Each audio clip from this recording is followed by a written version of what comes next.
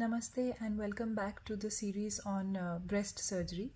I've gotten a lot of requests to do videos on reduction mammoplasty. Now I can understand why, because during my PG days I had absolutely no idea what was going on when I assisted these surgeries, and though I have seen quite a few, it took me quite some time to actually understand the process of it.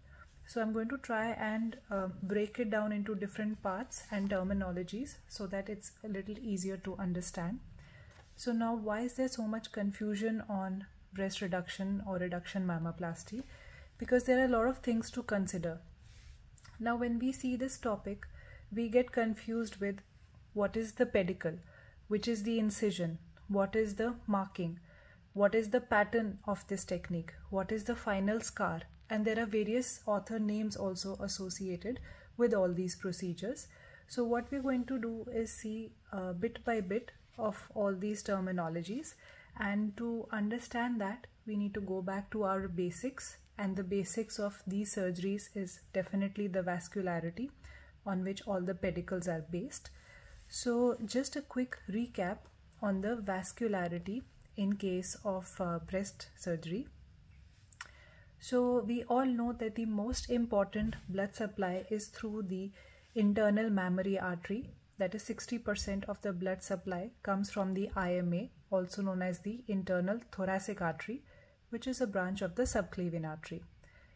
From this artery, the second and the third perforators are the main ones that supply the breast. As you can see, if we consider this as the midline, the main supply of the breast is coming from the superior and medial side of the breast.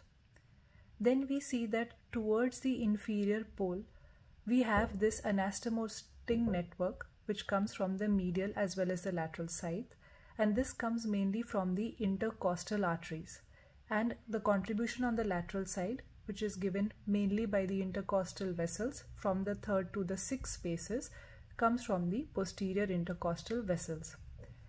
And on the lateral side, the contributing vessels are from the axillary artery, which give the branches like the lateral thoracic and the thoracoacromial branches. Now all of these obviously form a very rich anastomotic plexus below the nipple areolar complex, and the main supply to the NSC is via this anastomosis in the subdermal plexus.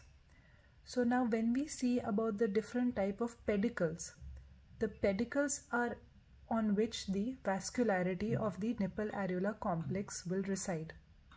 Now obviously our main aim of breast surgery is to create a good shaped breast, a full looking younger breast, but obviously we are most concerned about the vascularity of the nipple areolar complex and the sensation that it provides. And obviously in females who are also looking to lactate in the future, that is given consideration. So that's why all the techniques are described around this basis of vascularity, and that's why different pedicles which carry the blood supply in them are used for various techniques. So depending on that, which are the different types of pedicles that we know of.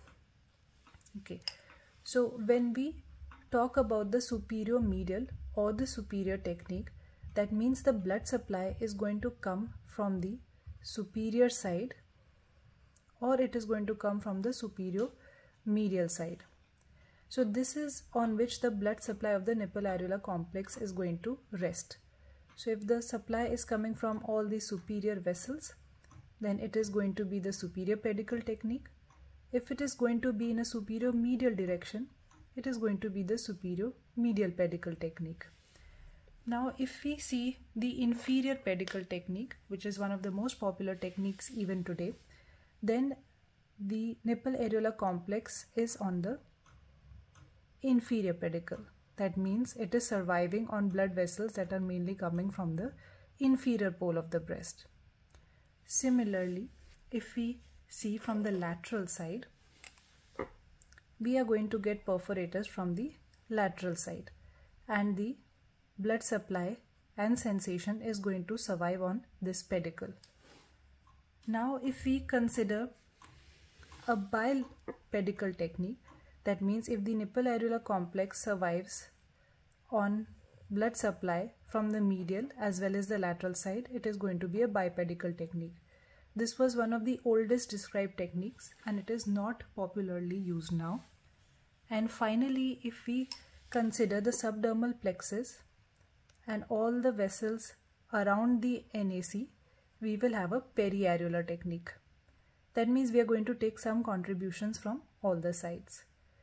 Now, in those cases where the breast is very large and the reduction is going to be so big and the length of the pedicles would be so long that they cannot support the NAC, then in those cases a free nipple areolar graft is used, which is going to take up like any other graft, and in that case we don't consider the pedicles.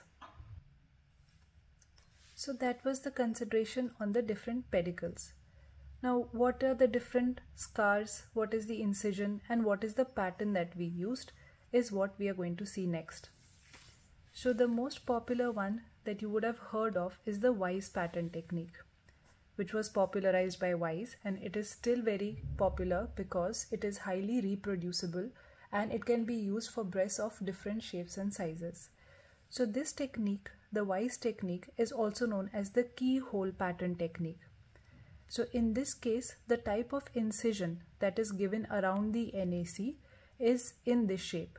So there is going to be like a semicircular shape, 2 vertical limbs, 2 horizontal limbs, which are then connected at the level of the inframammary fold. Therefore, the final scar pattern that you would get would be in the form of an inverted T or an anchor shape. Hence, these are the different terminologies that are used for the Weiss pattern breast reduction technique. Very popular these days is the vertical scar technique, in which case 2 dome-like patterns are used around the NAC. So this is also known as the lollipop technique or the vertical scar technique, because in this case the final scar that we get is in the form of a J shape or a vertical scar, and the complete scar in the region of the IMF is missing, and that is actually an advantage of this technique. So the donut type of technique or the periareolar type of technique, in which the incision is made only all along the NAC region and there are no vertical or horizontal limbs extending into the region of the IMF, is known as the periareolar scar technique. So you can use any of these incisions or scars depending on the size and shape of the breast and the type of reduction you're trying to achieve, and then these different patterns are combined with the different type of pedicles that we have seen initially, again depending on the shape and the size of the breast.